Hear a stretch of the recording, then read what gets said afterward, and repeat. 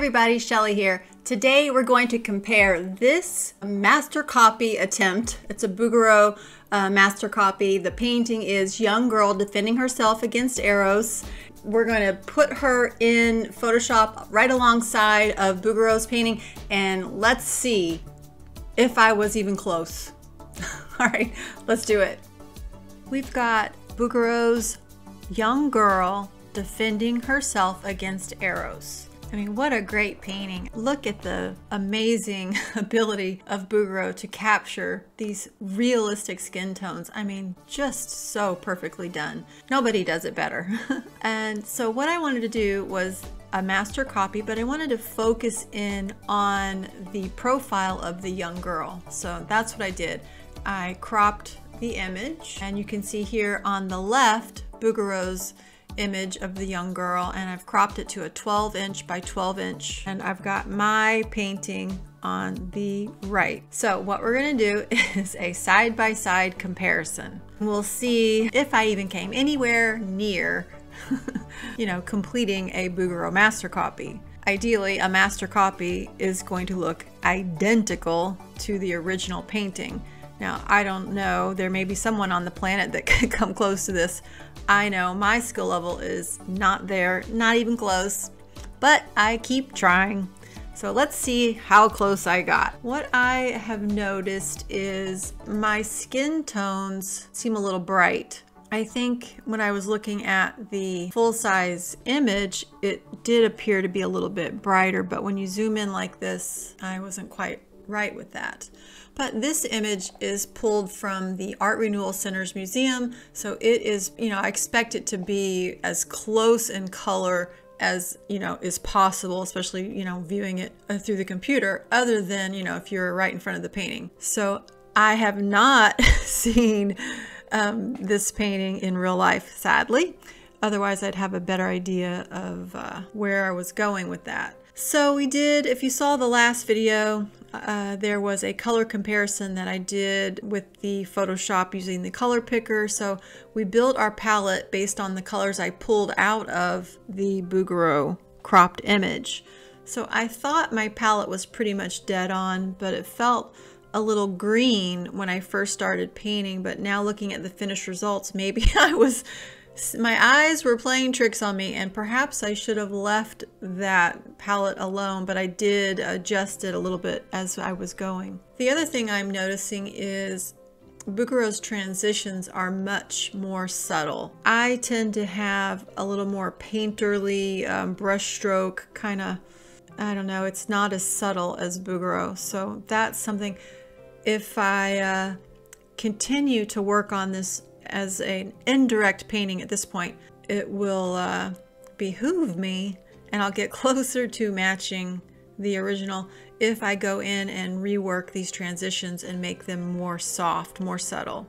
I think the drawing could be off a bit too. So I have these two images on the screen zoomed in at the same size, same zoom, so they should appear pretty much close. So we've got her on top of my image. So what I'm going to do is pull down the opacity a little bit, and let's see how she lines up. So let's get her image right on my nose. We'll use the nose as the anchor right here. So you can see this ghost line here.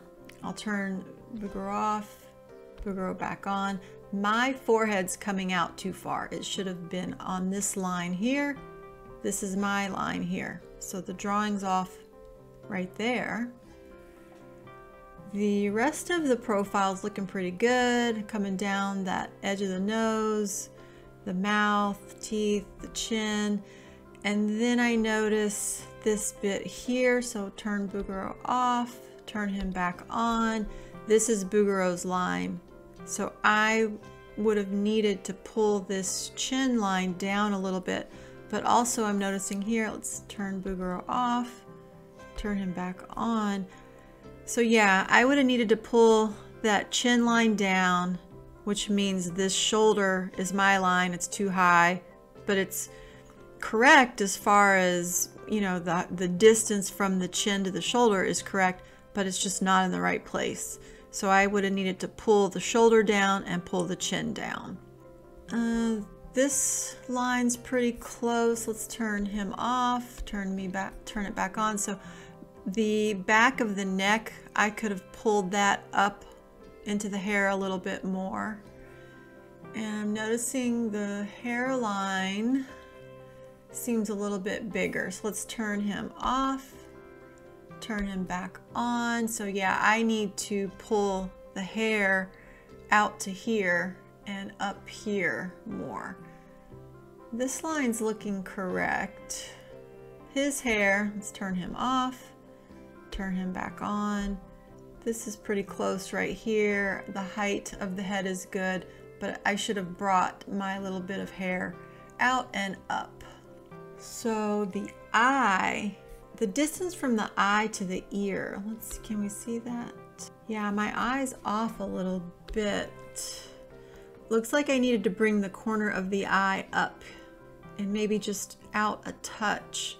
And his ear line is coming to there. So I should have pulled that ear back a little bit. Yeah, it seems like the distance here to here is a little close, but it's really not by much. I think overall, my drawing is pretty close, but it could have been better. Did I get the width of the neck?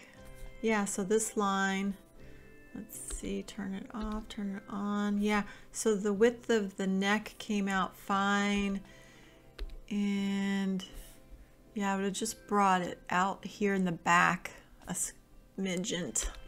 Okay, so we've seen how the drawing is off. It appears to me that this hairline is off. Can I see it with him on? Yeah, I can see a little bit. Let's turn it up. As we get him a little bit darker, I feel like that my hairline is coming down too far. His starts about here, mine starts about right here. So in the areas where I was off, it looks like maybe a 1/4 inch. Gotta be honest with you, when I was starting this painting, I was a little bit distracted, and I don't feel like I measured and really took my time like I should have. Also, this was a bit of an experiment because I did it as a selective start and not a underpainting first that I would have let dry and then paint the color on top of it, which is how Bouguereau would have painted it, which would have got me closer to his end results, I feel like. So I wanted to see if I could get there with a selective start where you mix the correct color and you put it down in the correct spot and the correct value and you paint the painting that way. I think that did not work so well, so I should have put an underpainting and then done selective start on top of that, and I would have got closer in color matching, I feel like. So the redness of this ear seems to be a little bit cool. I feel like maybe there could be some more warmth through my red and pink flesh colors. And right through this back of the neck area, I feel like I'm missing out on some of the warm transition color that's moving between the flesh and this reddish shadow color. There's like, can you see it there? This yellowish orange line right there. I feel like I'm missing that. A little bit in the shoulder area, mine is way too bright or too light as far as this comparison shot goes. And this shadow of this shoulder could have been pulled up a little bit further. This shoulder is a little bit darker, mine's a little bit too light. I feel like this could have been a little more rounded. I feel like his has a bit more of a curve in it. Mine seems a little too sharp. So this is a little dark. I think I could have put a bright red spot here and then pulled some of that up. I feel like he's got a nice red spot here and then it comes up nice. It does have a good hard outline sorta along that neck. I feel like I got some good volume right here, so it kind of rolls in and her face is a little fuller as it comes out here. I feel like I captured that, but still could be some more work done here on these transitions just to soften that up. It's a bit too abrupt, this value change from this shadow area to here. It's too big of a value jump. Same thing here. This part of the side of the face where it meets the ear, too bright in value. I feel like this is good. I got some good volume here. I feel like the reds in my face could have been warmer. I put carmine on my palette. Perhaps that wasn't the best decision. I think looking back now, I should have probably left that off and just worked with the Cad Red or the Cad. I had Cad Red Light on my palette, but perhaps I should have just gone with a straight Cad Red, because I felt like the Cad Red Light was a little bit too orangey to get some of these really intense reds, especially like in the ear area here where it's so intense. And I know that I can punch up the intensity when I mix Cad Red Light with the carmine, but it did cool it down too much, I feel like. I mixed my darks with a bit of that carmine red as well, and I feel like her hair in the really dark areas is again too cool. So the areas in the dark could have been warmer. I could do an entire glaze, like a transparent yellow oxide glaze over this whole painting, and that might take care of it. That's something that I could experiment with. Even the greens behind her head could have been warmer. I'm not seeing that sort of sap green, yellowy green color that Bouguereau has in his, which kind of is being pulled into this hair a little bit and making it that warmer brown tones, which, I mean, I started to have it here, it looks like, and then something went awry and I made it way too cool of a grain. Now remember when we had the Bouguereau image up and I turned it into a black and white image, we did that so we could see the values. The values in her face along the profile here were darker, and then it got lighter on this side, and we really dialed in on that when we turned her face into the Newton. So you can see here, this needs to be a darker value than the side of her face. Like I said, she's way too bright. I mean, you can see how the values are off. I feel like there needed to be some more darkness right along here. The nose and underneath looks pretty good. This upper lip is too bright. The teeth and the upper lip look pretty close. The outer edge of the lower lip could have had a little bit darker transition line there. This area surrounding the lower lip moving into the chin could have been a smidge darker right through here, just to give a little bit more volume to that. I feel like the light part of the chin is pretty close, and I'm missing out on some darkness here, which maybe is why it doesn't look quite shaped correctly to me. Now when I look, this is maybe one value lighter than his.